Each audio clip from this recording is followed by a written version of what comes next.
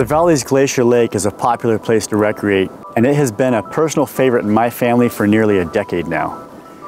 As you may be aware, the Valdez Glacier has experienced a significant separation event. The break in the glacier is continually moving massive amounts of ice into the outflow area. This area is currently open for recreating. However, when considering things such as the type of watercraft, equipment, or trip planning, knowledgeable recreationists and seasoned guides know that in order to safely enjoy this area, there are some things you need to know before you go.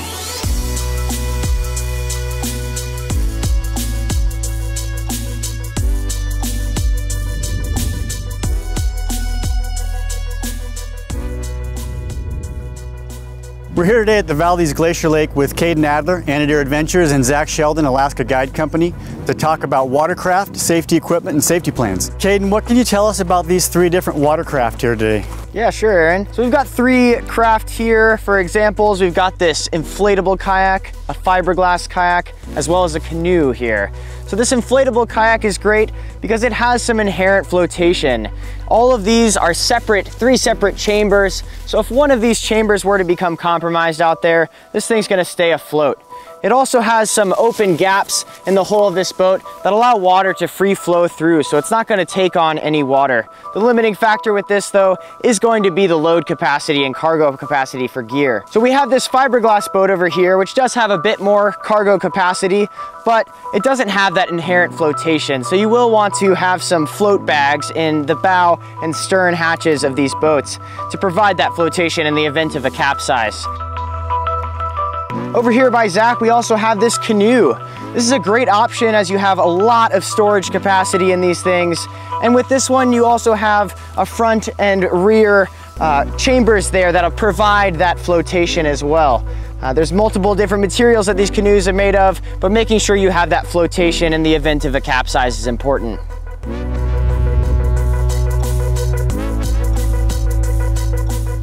First thing I do when coming out to the lake is I'll check the weather in advance and make a plan around that.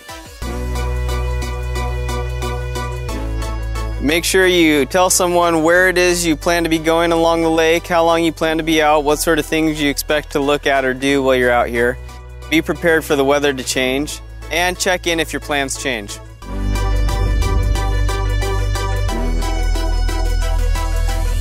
Along with these plans, you also want to make sure you're prepared with the gear that you're paddling around with. One thing I like to bring if you have a boat, especially that doesn't have that flotation, is a bilge pump. This way, if you do take on any water in your vessel, you can pump that water back out. It's also not a bad idea to bring along some rope, either in a throw bag or a tow rope, in case someone needs to be pulled. This is a great thing to have along. Along with that, your most important piece of gear is going to be your PFD, your personal flotation device.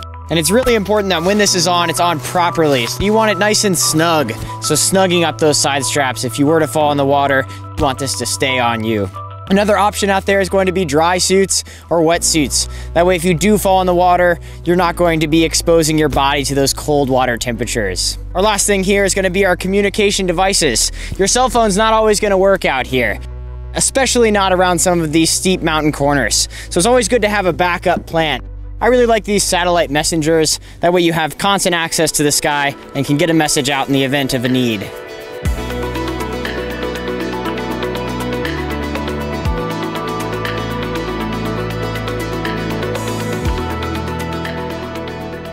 As Kaden and Zach just demonstrated, there are many things to consider when paddling on the Glacier Lake. It's important to know the hazards and current conditions. Know your watercraft, have a plan, and always use the proper equipment. It's vital to know before you go.